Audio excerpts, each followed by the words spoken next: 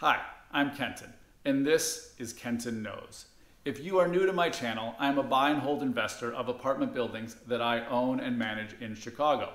If you enjoy this video, please consider subscribing to my channel, clicking the bell, and the thumbs up or thumbs down depending on your preference at the end of this video, and please leave me any comments that you might have.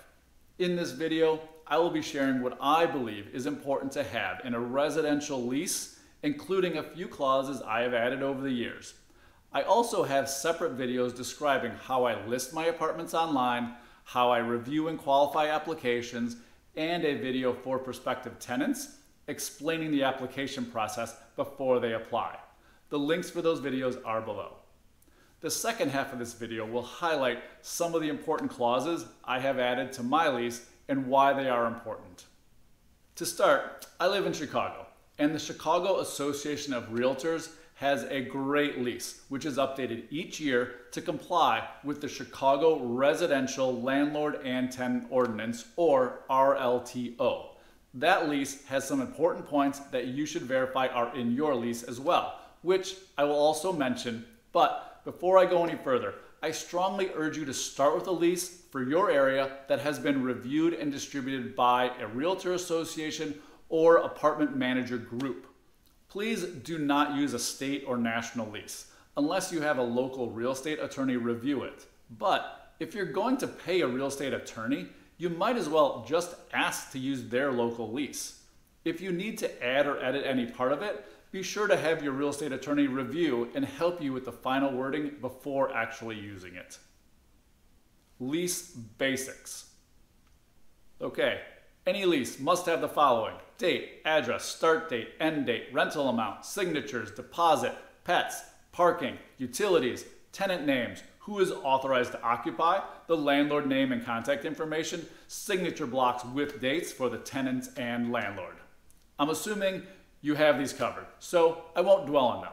For pets, be sure you specify the type, number, and breed to be clear what is allowed, and if there is a pet fee, that should also be clearly stated.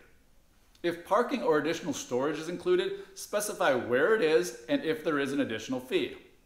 If you provide any furniture or appliances, be sure it clearly states that is personal property provided by the landlord.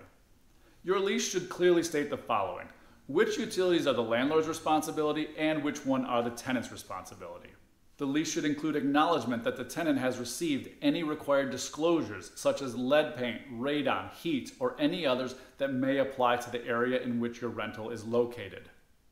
It should also include when rent is due, what the grace period is, what the late fees are, and the charge for return check. There should also be a description of how the security deposit may be used and when it will be returned. It should include what is an acceptable use for the premises. This should include whether or not you allow the tenant to use the space for shared housing, Airbnb, or rooms for rent. Rules for subleasing. I recommend also having a clause that says no water furniture is allowed. You should have a provision for notice required and the expectation of the condition of the apartment for showings.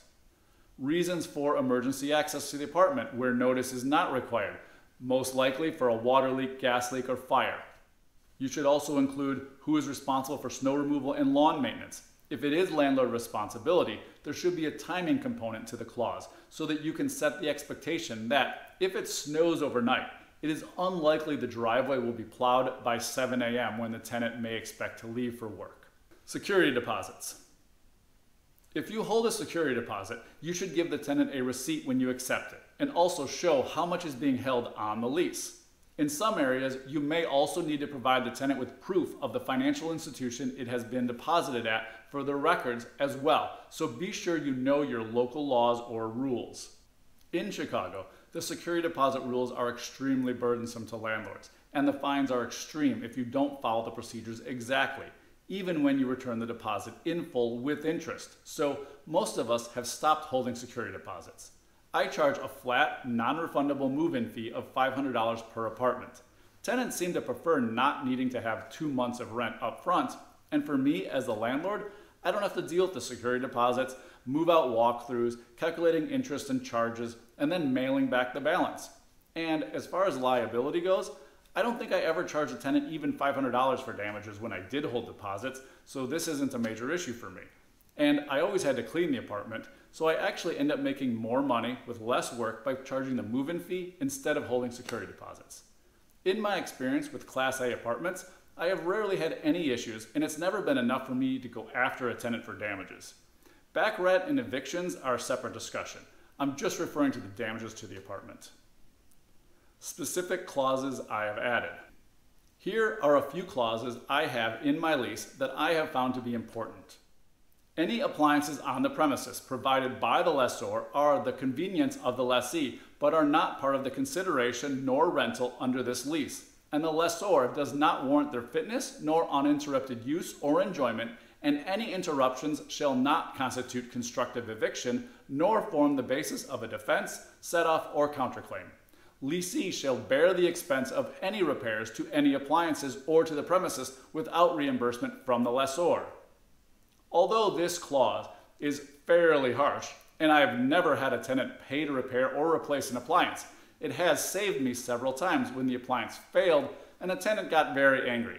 Once I had a refrigerator fail in a fairly high-end apartment, and the tenant wanted me to pay for all of his food as well as meals until the fridge was repaired or replaced. Clearly, this was an unreasonable request, but it went away when I showed him this clause and I paid for the new refrigerator. It is also a very good idea to ask your tenants to secure renter's insurance. I must admit, I haven't made it a huge deal when tenants don't get it, but I do have a clause in my lease stating they are required to have renter's insurance. My clause also states that I should be named as an additional insured, and it should include window glass coverage. Snow removal can be a point of contention in Chicago. I do have the walkways and parking areas of my property shoveled for the tenants, but there are times when we get 6 inches overnight and the tenants expect it to be completely clear when they wake up. Personally, I think that's a little unreasonable and I'm not willing to pay for that kind of service. So my lease states the snow removal is the tenant's responsibility.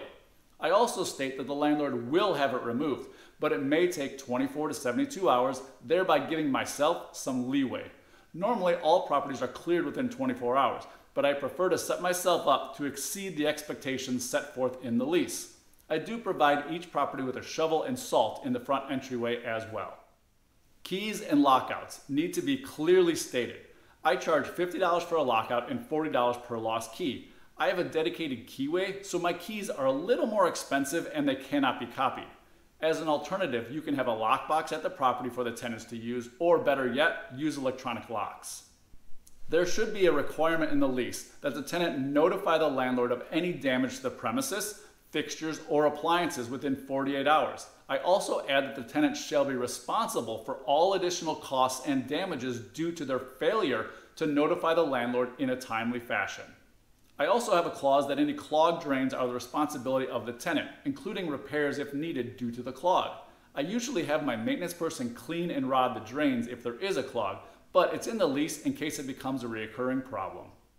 I know I skipped over a bunch of things that most leases have and your attorney needs to ensure are covered, but I didn't think you want to listen to me talk about abandonment, notices, eminent domain, subordination, estoppels, holding over, criminal activity, and more of the legalese that should be in your lease, so I'll leave those to your attorney. In general, if you have an issue with a tenant, I encourage you to listen to the tenant and see if you can work it out. Actually, listening to your tenant can go a long way. Unless they are a problem tenant where listening may not help you, and you should watch my toxic tenant video on how to deal with them. I hope the points I discussed help you create or modify your lease to better protect you. In the end, I rarely refer to the lease, but it's there as a backstop. Many times, your only remedy as a landlord is to perhaps try to terminate the lease or give a 5-day notice and start the eviction process, which is rarely what either of you want. So I encourage you to try to work it out and come to some type of agreement before going down the adversarial path of using the lease. However, when something goes wrong and the tenant is being unreasonable, it's nice to show the tenant what is in the lease and that your offer is more than what's required in the lease. This realization normally goes a long way in helping them get over their anger. Yes, the lease is intentionally structured to set me up to be in that position, but I also know that I am a responsive landlord who takes care of the property and issues quickly. I hope you enjoyed watching this video and learned a little something in the process. If you'd like to hear more from me, please consider subscribing and clicking the bell. Please like the video and leave me any comments about anything you found in your experience that we should all add to our leases. Thank you for watching Kenton Knows.